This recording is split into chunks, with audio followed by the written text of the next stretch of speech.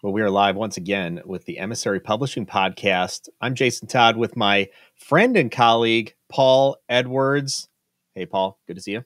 Great to be back again, Jason. So good to be with you. We always have great conversations, and we're about to have a big one. We're going to be talking about with my friend, my mentor, someone who has whose intervention caused a very positive series saga, if you will, of changes up into the present day, but who simultaneously has a as a published author and oddly enough, his book, which I read early when I met him, turns out to be a book he never wanted to write, and that's going to make it interesting today.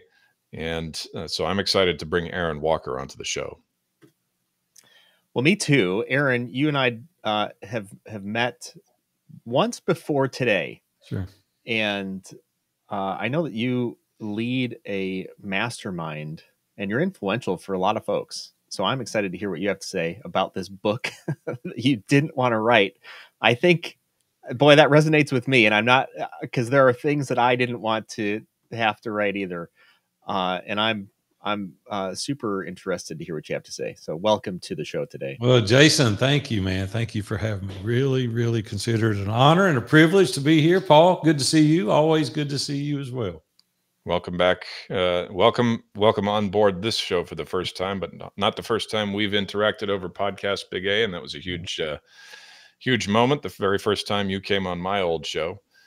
And even more excited now to dig in and learn maybe some background about your book and your time as a published author that I, even as well as we've gotten to know each other, I still don't know yet. So anyway, yeah, that's usually where we start. Authors don't just get up and write books for no reason. Right. They don't just say, I got to write a book. We talk to a fair amount of people who aren't ready for it, and we are happy to tell them they're not ready for it. Yeah. But to those who do, when you look back on it, you say, what was I after when I did this? Why did I do this? What was behind it all? And for us, that's always where we love to start, is what's the why? And so we'd love to hear about the why behind View from the Top. Yeah. Well, let me give it to you. But the first thing is the book found me. I didn't want to write this book. I mean, writing a book was never on my radar in my entire career. I'm going to give you 60 seconds worth of context so you'll appreciate and enjoy maybe the remainder of the story. Without the context, it won't make any sense. But I was a small business owner.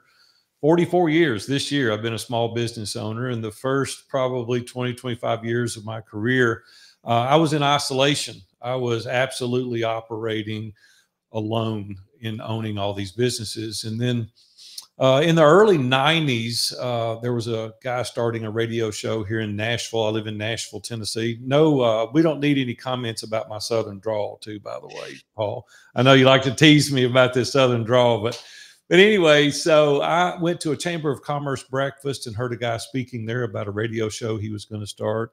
Invited him down to my location. He loved it. He said, hey, why don't you advertise on my show? And I said, listen, man, an hour ago, I just met you. Now you want me to advertise on a show that nobody knows it's going to be successful. I've never met you in my life, and I'm not interested. He said, well, I'll give you a free week if you'll try. And I was like, well, I got nothing to lose, right?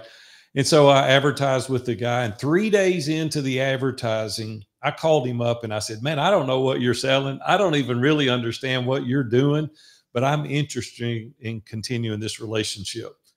He said, well, if you do, you got to sign an annual contract. And I said, this is getting worse by the minute. I said, 3 days ago, I met you, 3 days into a free week, and now you want me to sign an annual contract. And he goes, yeah, if you're going to be one of my sponsors, you got to sign an annual contract. Well, Paul, that was my first encounter with Dave Ramsey. Dave and I became very good friends, and I went on to sponsor his show for 21 consecutive years. Was shortly thereafter, maybe 5 or 6 years after I met Dave and started doing some advertising, I had a horrific automobile accident, and I was headed to the office and ran over and killed a pedestrian on my way to the office. Just by God's providence, a few weeks later, I saw Dave at a concert I was at, and he invited me to join his mastermind group. So I went to the Eagles Mastermind group and joined, and I was reluctant. I really didn't want to do that because you know how Dave is. He's a hard charger. He's going to be all up in my face, and he's going to find out that I've got debt on real estate, and then I'm going to be in real trouble. And so Dave loved me through that. And he said, hey, man, I want you to be a part of this group. So we spent the next 12 years in Dave's office, really doing life together. Well, about, I guess it's been 10 years ago now. One day we were sitting in there and one of the guys said, hey, Big A, you should write a book. And I went, write a book? What in the world would I write a book about? And he said, your life experiences and some of the things that you've accomplished. Well, here's where you really need context. Dan Miller sat across the table from me, 48 Days to the Work You Love. He's written about 12 books. Dave Ramsey sat to my right, and he's probably got 15 books in print. But the thing that really killed me the most is to my left was Ken Abraham. Ken Abraham's written about 105 books. He's a ghost author and has done an amazing job over the years and semi-retired now. He's kind of taking a little break, I think. But I said, who would read my book? And they said, well, you've only lived your story. We haven't lived your story. And I said, but I've got pros around me. These guys are champions. They're New York Times bestsellers. Like, who's going to read Big A's book? Ken Davis is a friend of mine, and Ken's a very successful entrepreneur, has written books himself. He said, no, you've got the wrong attitude here. I said, what do you mean? He said, based on the book that I wrote last, he said 17 people decided to not commit suicide as a result of reading my book. He said, if one person's life is changed as a result of reading your book, is it not worth it? And that stoked something in me. I said, you're daggum right. I said, I'm going to write that book. And so it took me 18 months to sit down and really work through that. But what it took was me stop comparing to other people, and have a stronger mission. And my mission was, if this changes one life, it's worth it. So I wrote the book that I didn't want to write, and God has really blessed it, used it in an incredible, powerful way. That's a great, yeah, that's one of the best whys you can have, I think, because the truth is, like, we tell clients this all the time, you know, you can go a long way publicizing a book. You can sell a lot of copies of it. You can have a lot of people buy it and then they never read it. But if just one person radically changes the trajectory of their lives as a result of it, yeah, that's worth it. And of course, there's plenty more reasons to do it, but at a fundamental level, I mean, you know, we're in the business, as Jason and I like to say, of telling stories that matter, right? Spreading messages that matter. And a message that tells another human being, don't give up, your life isn't done, it's not over, you can, you know, there's more that you haven't looked at and you haven't thought of yet. That's our kind of story. Paul, you know what was difficult for me in the beginning, being a novice, was I was intimidated. I was afraid of the structure. I was like, I don't know how to put all this together. You're right. I got the stories, but I don't really know how to put it together. And, you know, I hired somebody to help me with that. It was like, and it made it so much more enjoyable. It was like, man, I don't have to walk this journey alone now. Like, I've got somebody that's walking me through the process. It was so intimidating to me. I'd never written a book. And so to get somebody to, you know, walk that journey and help me and let me tell the story audibly and come back and probe and ask questions and then help me massage the message or tweak it a little bit. And then I was like, I don't know how to sequentially put it together. And they're like, oh, we got that. Let's get the story out and then we'll go back. And so you guys do an amazing job of that. It's intimidating for a guy like me, right? Because I don't do it every day. But for you guys, you're like, no, let's go through this process.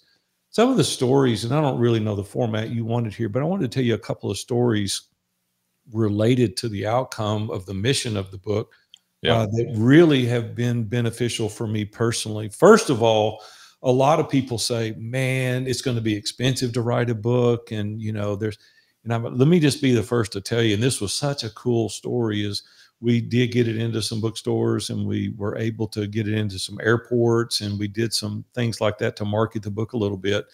And I get this phone call on a Monday morning from a guy and said, hey, there was a contact information, looked you up on LinkedIn, got your phone number, and I want to talk to you. And I said, yeah, sure. So I was talking to him. He said, I want to hire you as my business coach.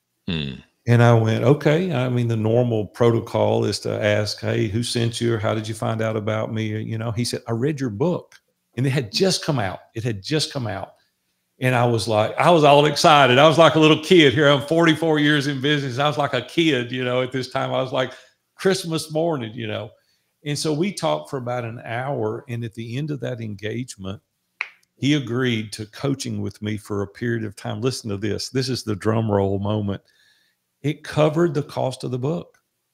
One client, one guy that have never heard about me in a million years was in California, and he hired me, and it covered the cost of the book. And I said, this is unbelievable. I can tell you story after story after story like that guys found me as a result of reading the book. They feel like they know you after they've read the book. They started asking me questions about, man, that time you were out west and you thought about killing that guy, and that wreck you had, that was terrible, and these businesses that you've owned. And I'm like, I don't even have to sell this guy. Like, the book is telling my story. All I had to do is say, hey, what is it that you want to get accomplished? I think my favorite story, though, and there's countless, I can't even begin to tell you the benefits financially that the book's done for me.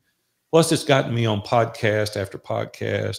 I don't even know for sure if people will invite you to speak today without a book. That's one of the first things they ask you. Have you written a book? And I'm like, I didn't realize how valuable it was to have a book in your repertoire. You know, it's like, you know, oh my gosh, yes, I did write a book. And now they're interested, right, in me speaking, because you're perceived as being an expert, whether you deserve it or not. I haven't decided, but it gives the perception that you're an expert in that industry. But I had a guy in ISI. I'm the founder of Iron Sharpens Iron Mastermind. And I had a guy call me, and he said, hey, Big A, I want to talk to you. And I said, yeah, sure. He said, my son's 20 years old, and he found your book on my nightstand. And my son is kind of wayward, and he's kind of going down a bad path. And he said, I want you to know he looked through it, and he's reading your book. And I said, would I have an opportunity to talk to your son? And he goes, would you do that? And I said, I would love to. I'll never forget it. I was at Bluegrass Country Club. I was playing golf, and I told the guys, I said, hey, I got a phone call. Excuse me. I said, it'll probably last 10 or 15 minutes, but I need to talk to this guy. So I went to the locker room, and I called him, and we were talking. He was real nervous, and we were talking, and he started asking me questions about the book, and I started sharing with him, and he looked kind of up to me because I'd owned a number of businesses. And so he was really listening to what I had to say. Well, about a week later, his dad called me, and he said, you know, I'm Christian by faith, and I give a lot of references to my faith in the book. And the guy accepted Christ as a result of reading my book. And I thought, you know what? That's that one guy that my buddy was talking about. And I was like, if nobody ever reads it ever again, it changed that one young man's life. I don't know what that's going to do generational. I don't know the ripple effect of what that's going to have. But I'll tell you, I wish somebody had convinced me earlier to write a book, because that's my story. And everyone listening to this podcast interview right now, you've got a story. And I want to assure you that someone needs to hear it. One of the things that resonates with me out of what you're talking about is you just finished with the statement, I wish I would have done it sooner. And I find that it takes time to concentrate a message that really matters to you as an individual, you know, we before the broadcast, we were talking about my book, and it's like, why did I write my book? Well, it's the things that I needed to say. If I was going to say, hey, I want to talk to you, you're in time of struggle, man, this is the book. You got to read this, because I needed it. And it's not a book I would have written 10 years prior by any stretch. And I'm wondering, you know, in your path, even though you say, you know, maybe you wanted to write it years earlier, maybe it wasn't time. What was it about the time that you did write it that you knew now is the moment? Yeah, that's a great question, because many other people had shared with me experiences of how my life had impacted them in certain ways. And over the course of time, having that horrific automobile accident, which I pray no one ever has to experience, there was lessons learned as a result of that that I felt other people could benefit from, right? And so it was just deciding to be vulnerable and transparent for the benefit and the greater good for others. And so it never was really looked at or designed to be a profitable endeavor, right? It really wasn't. I do hope that people read it and want to join our mastermind group, because mastermind groups have changed my life. You know, being in that group with Dave and Dan and Ken and those guys for 12 years showed me the value of surrounding yourself in community with other non-biased trusted advisors, because isolation is the enemy of excellence. And if we want to really excel, we need to be in community. We need to have other perspectives and people to hold us accountable. And I thought, how selfish of me to keep that information. I need to share that information so that there's a transformative experience for other people. And so it became kind of a giving mindset, not something I could gain as a result. But, you know, the natural reciprocity is people want to communicate and do business with you. But I think if we go into it with the right heart, the right motivation, the benefits that you receive back are 10x what you had hoped they would be. And so I think any of us that write any book should take that perspective of, what will this add to others? What benefit could they receive as a result of reading this book? Yeah, I think folks have to get to that point of, like we tell people, if you have a product, service, or message that you think is going to change the world, you owe it to the world to get good at sharing that product, service, or message. Yeah. And without that first part of, I have a product, service, or message that I really need to get out there, if people haven't yet come to that point, then it might be premature. But when to introduce something to the marketplace. But when you come to that point, that pivot point, perhaps, where now I have got to communicate this, I find that that's where a lot of strength of communication is developed. And without that, I feel like messages sort of fall flat. It's almost a responsibility. Yeah. And then you get to a place of conviction. And what are you going to do? Go against your conviction and not implement on the responsibility of sharing some good news, some tip, some hack, some experience that others could glean from, and possibly not have to go through some of the trials that I've had to experience. And so when you start looking at it through that filter, the conviction gets stronger until it was released in the book. And once it is, you see other people. It's not a New York Times bestseller for everybody, but it wasn't designed to be that. It was designed to help a specific genre of people, and it's done well at that. You know, I think, and I think for anybody watching or listening, it's just a reminder of what you already said, Big A. God took care of making sure that you recouped your investment. Oh, immediately. That's what was so cool. It was like, oh my gosh. It's not like, I mean, if you bet on that principle, we've talked about that before. If you bet on that principle of sincerely serving his fellow children without any thought of return, he's going to make it up to you. I mean, he's not unfaithful that way.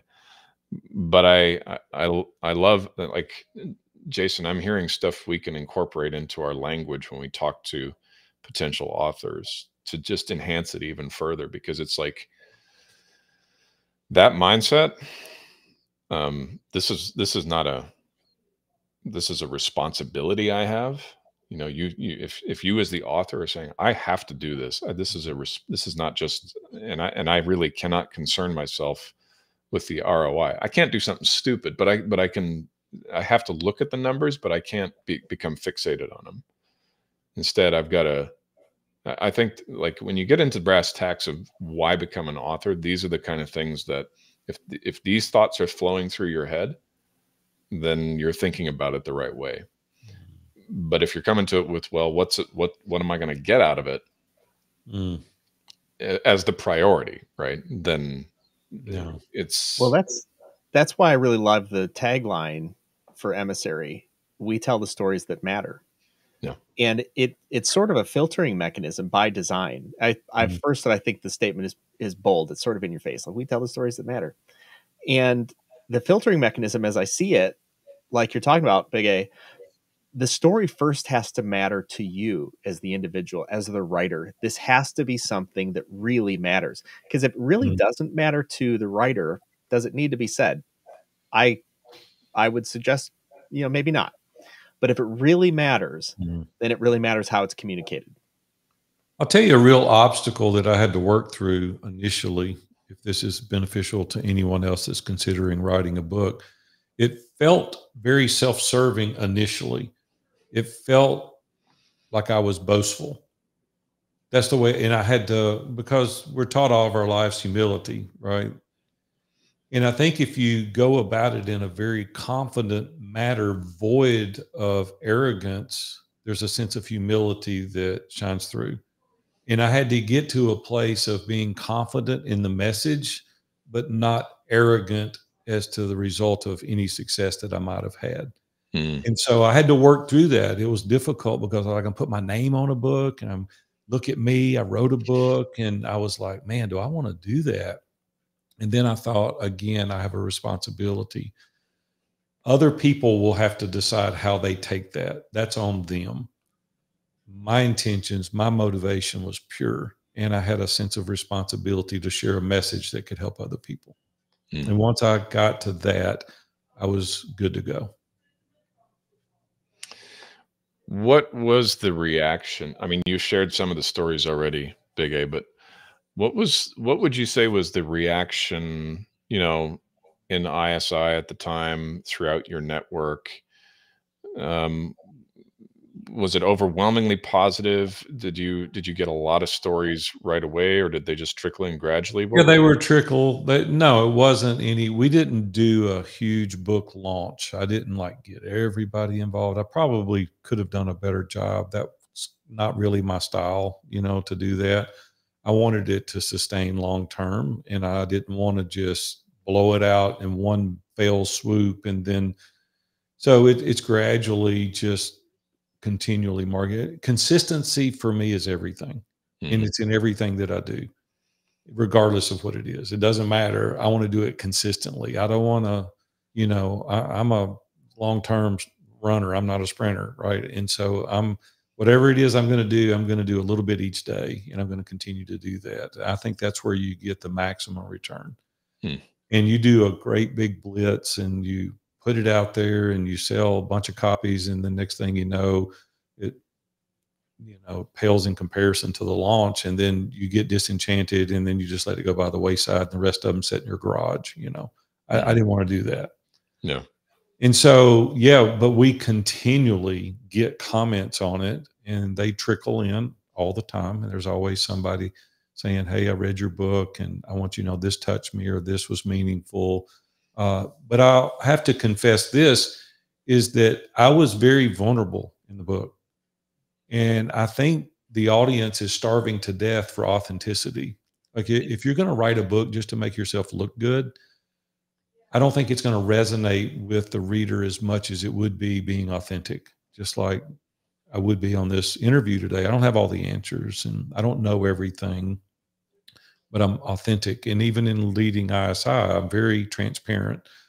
Robin and I fuss about things. Yeah, we've got a 43-year successful marriage, but we still fuss, and it's like, I got kids and they still are knuckleheads sometimes. And, it's like, I don't have it all figured out. Like, we're doing this together.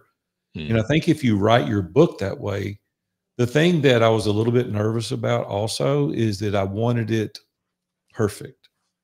And that's just not going to happen. And then I started thinking, you know what, this is who I am. And people tease me about the way I talk. Paul's a champion that he can really do a Big A imitation. But the truth is this is who God made me. Yep. And this is what I need to hold on to and write that way and talk that way. I even did my own audible. I didn't want somebody else doing the audible. I wanted to hear my voice. there was an inflection, and they could tell where I was passionate about certain things. And so, yeah, I would say relax. Anybody listening to this that hasn't written a book yet, I would say relax and be you, and go in and tell your story, and don't try to make it something that it's not, and just have a good time. And I think if I had been given that instruction earlier, it would have been better. It would have made the process a little easier. What are some things that, if there was anything, caught you by surprise about doing this? Things positive, maybe negative stuff, but it came out of left field. You didn't see it coming, and took a little while to adjust to, in terms of being an author, right? Yeah. Yeah. So there's a few things that did, and I'm not going to use any names or companies. I think that wouldn't serve us well. I'm just talking generically. One of the things I wished I had been better prepared for is to market the book. I thought, I'm going to do it, and then a company's going to pick it up and go do everything. And that's not reality. It wasn't for me. And I wished I had been better prepared to know what it was going to look like, and know what my responsibility was going to be in order to promote and market the book. I wished I had been better prepared there. If I had it to go over, I would have had a better understanding with a plan to market it consistently, long term, not just throw a bunch of money in at once. I would have had a better plan and a budget. If it was something that I was really interested in the book, selling numbers of copies, or it was going to direct people towards a funnel, if it was being used kind of as a lead magnet to get people into a funnel, I would have strategically planned a longer term, maybe a year, maybe 18 months with someone that could have helped me work through that process. So I don't feel like I was prepared well for that. That threw me a little bit of a curve. The other thing is it took me 18 months, and I don't think it has to take that long. I think it can be done in a much shorter period of time. If I had been maybe educated or coached just a little bit better on how to use my time wisely, I think that would have been a little bit better. So yeah, just a few of those experiences would have been better thought out. So let's dig into this a little bit. Now, people write books for various reasons. And, before the broadcast, we were talking about writing books, and you asked me, hey, what do you use your book for? Do you use it for a lead magnet, or, and I said, no, it has nothing to do with the work that I do. And you, however, as personal a story as it is, you do use it as part of your business. I do. So walk us through how maybe you wrote that, or how you envisioned as you were writing it, the eventual use. Yeah, it's good. It's written properly for what I want to accomplish. And I want people to get to know me as an individual. So it's a little bit of a memoir, telling a little bit of my story, because what we do in the Mastermind is a very personable business. It's not a widget. So we provide people a service, and we're constantly interacting. It's very relational. My first core values, relationships matter most. Like, it's everything to me. And so it's very, very important to me that people get to know me personally, intimately, so they know what they're getting involved in the Mastermind.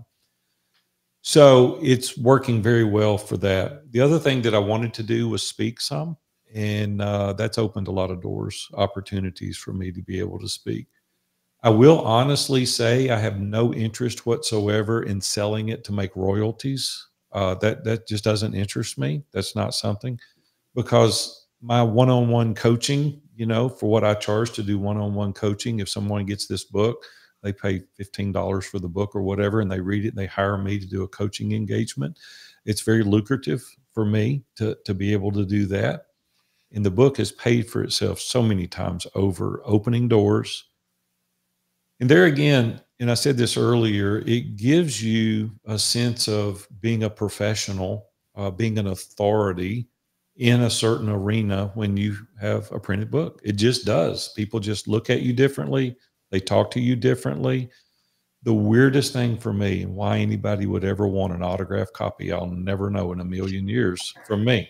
I'm like, really? Like, they'll stand in line at speaking at conferences, and I'm like, I'm just an idiot from Nashville that's had a little bit of success, and they want my signature. Like, it was humbling to me, but they want that. Then they want to take a picture with you, and they want to put it on social media. And I'm like, wow, this is because I wrote a book, right? That's the way it feels. But then they read the book and it's substantive, right? There's something there, and there's something that matters. And then when they read it and they're able to apply that to their personal life, and it helps them in some venue, you're like, now you're their mentor, right? Now it's like, oh my gosh. So I just can't tell you, man, the benefits. There's countless other benefits as a result of it, but getting people kind of in our funnel, and then they learn more about it. It's the most inexpensive lead magnet on the planet. Hands down. There's nothing that even remotely comes close to the value that it returns for the investment that you make to do it. Nothing. That's really good to hear. Yeah. When I was thinking while you were talking, Big A, that I didn't realize that it was when you say a lead magnet, are you talking about strictly when you're doing speaking engagements, or just out there in general? Like, I'll give them away. Like, I'll go and speak to a group of 100. I went and spoke the other day to 150 people, and I gave 150 books out. And we had a guy that joined our mastermind immediately from that group. And what he will pay me in the next 36 months will pay double what that book cost. Yeah. One person, one speech. And so there's no way. I mean, I couldn't have stood up there and talked and then not given him a book, and then I didn't have time to talk to every single person, but he was able to read the book, and he knew exactly who I was, what I stand for, my principles, my history. And he's like, I'm in. Where do I sign? And his name's Joe. He's a great guy. And he joined. And I'm like, and he's going to bring other people. Right. And so I don't know how you quantify the value. No. Like, technically, I don't know how you would do that. You know, people say, well, you invest this much money to write the book. It's really not an expense. It's just an investment. And it's an investment into what you're trying to accomplish. And for me, yeah, that's why I said I wished I'd done it earlier. When I think about what you said earlier, the whole perception that it creates in people's minds, I've seen that too with the books I've written. Yeah. The fact that you're a published author, at the same time, they intellectually know what that is, but it adds like a dimension of gravitas to who you are. And I thought about that for a long time, and I said, why is that?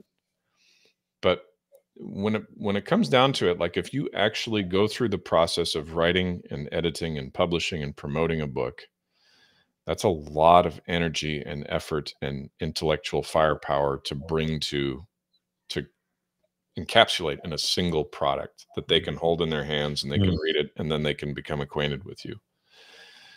And I think it's probably the reason so few people succeed with it. And then, you know, in an even smaller niche, it's probably the reason so few people do a good job of actually carrying that message out there.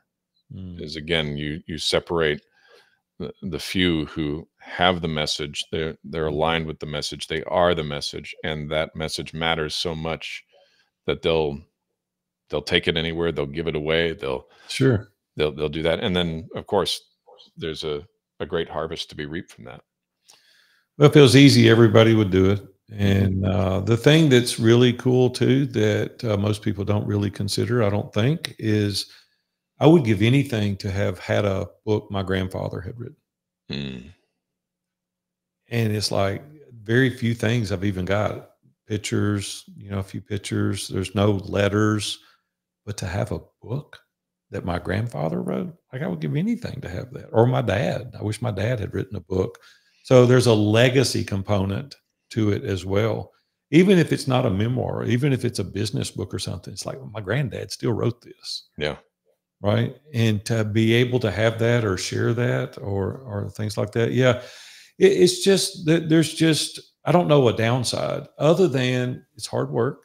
I'm not going to minimize that. It takes a lot of energy, brain power, as you've put it, like, because I really wanted to do a good job. I really wanted to think through it. I really wanted to lay it out in a way that people could appreciate it and adopt what I was trying to convey and hopefully apply it to their lives and some of the mistakes that I made along the way. And like I said, I'm very raw in the book. I'm very vulnerable, but I think that's what endears people to me and to others that do the same. Because when you're all polished and everything is great, nobody can identify with it. Yeah. It's like, my life's not like that. My life's not all polished. I used to get a little bit upset.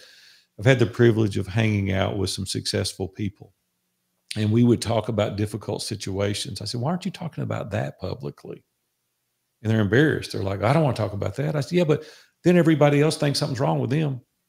It's like, hey, you're successful, but because I'm your friend, I see the dark side also, but you're not sharing that. These people don't know how to work through that. And I said, we need to be sharing more of that. Don't get your family in trouble. Don't embarrass your kids. That's not what I'm saying. But there's a lot of challenges that go on behind the scenes with successful people. And other people need to learn from that so that they can bypass those landmines and possibly not have that in their life, or say, you know what, Big A went through that. I've gone through this and he overcame it. I can too. It gives them a sense of hope and encouragement. And that's why I think more books need to be more transparent, more real, more realistic, not perfect, not polished, but let's get the real story. And when you get that, then you can operate from there. As you've so often shared with us in ISI, Big A, that's one that has really stuck with me through the years. You said this to me very early on in our relationship. You said, I can teach you how to make more money, but if you're still a jerk when you get there, I'm not doing you any good. Yeah. Right.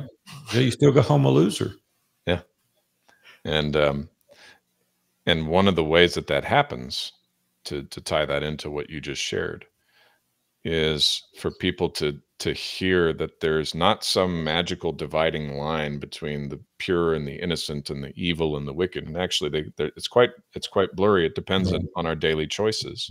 Sure. And if we're open about the bad choices we've made, people who want to, over a period of time, get better and better and better at making better choices and being more on that good side, are going to find hope and inspiration there, which is just the kind of message we're after for Emissary, and the kind of message we love amplifying and spreading on behalf of authors. So, well, you guys are doing a great job. I mean, your reputation precedes you. I'm hearing stories already from various authors and folks that y'all worked with. And so you're doing a great job. So keep up what you're doing. Grateful for that, and grateful for you and your friendship and everything it's meant to me. And grateful to have you as a guest again, I guess for the first time on the Emissary podcast, where we help faith-based founders and executives spread messages that matter. Jason, it's been great being with you as well, my friend. We'll see you next time on the Emissary podcast.